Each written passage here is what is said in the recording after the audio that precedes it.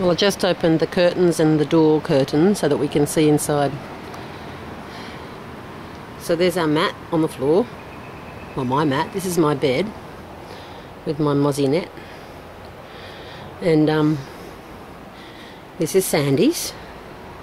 You can see it looks like we haven't made our beds, but in fact we've made it very well, because what we've done is, this is Sandie's, we've taken all the clothes out of our suitcase and we put them underneath our sleeping bag silks to try and just give us, I don't know, 1/3 of an inch more protection on our hips from the floor, because it's a concrete pad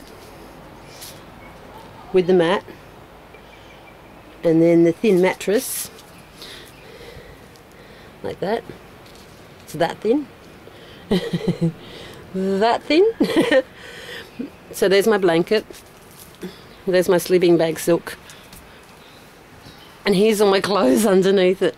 And it serves a dual purpose. It gives you that little bit of extra padding, but it also irons your clothes while you're sleeping, which I think is very resourceful.